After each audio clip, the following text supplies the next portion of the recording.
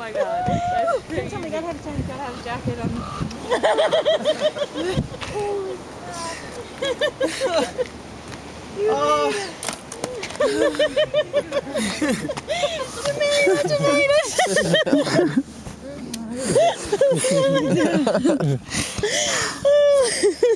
I never would have made it without you guys. So proud of you. It's good to see you guys. Oh my god, 35 hours and 17 minutes, and that's the hardest section of trail right there. But damn, that's beautiful. At least you're back in one piece. No. Barely. Look at him wobbling.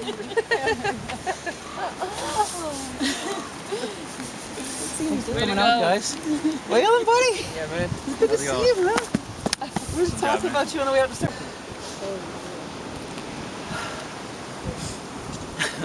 You have dirt in your eye.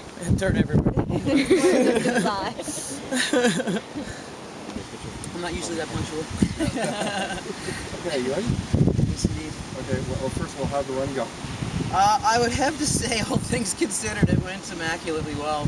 I could not have done it without my family. There's absolutely no way I would have even dreamt of it. And I definitely want to say hats off to the East Coast Trail Association.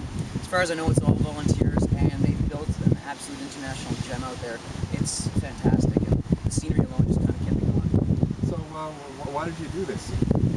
So back in March of this year, I announced something that I called Conquer the Coast, and I'm from Newfoundland, born and bred in Mount Pearl. Still try and get home about once every year and a half, and I now live in BC. And this initiative was for me to try and put a speed record on the West Coast Trail on Vancouver Island and the East Coast Trail in Newfoundland, because it kind of summarizes who I am as a person in my two homes. And in conjunction with that, I also wanted to link up with a charity, and I chose Right to Play, which is a Canadian charity, and they take money and basically donate 100% of it to impoverished youth around the world, mostly through Africa, and they help inspire those youth with self-esteem through sport. So you ran for 35 hours straight, basically. 35 hours and 17 minutes. Actually, I did take a 15-minute nap at 2:30 in the morning, so... So how do you do that? I mean, how do you keep going constantly for that amount of time? I only started running in 2004, but I took to it really quickly and I really love it. And the thing I love about the longer distance events is that it's much more mental than it is physical. And honestly, I've been in pain since 90 minutes into this thing. And you just kind of have to ignore what's going on, and as long as your brain and your mind is convinced you can do it, it's amazing you can convince your body that it needs to do. And how often do you run like this? This is the longest run I've ever done in length by 65 kilometers. It's the longest in time by 11 hours. But the longest I've done before that is 100-mile races. When there's quite a few 100-mile races around North America, and I've raced 4 of them before. Okay, that's great. Thank you very much. Thank you very much. So when would we... This will be on tomorrow night. Tomorrow night? Yeah. Good, because I'm not moving for the next few days. But someone's feeding me beer, I'll let you know that.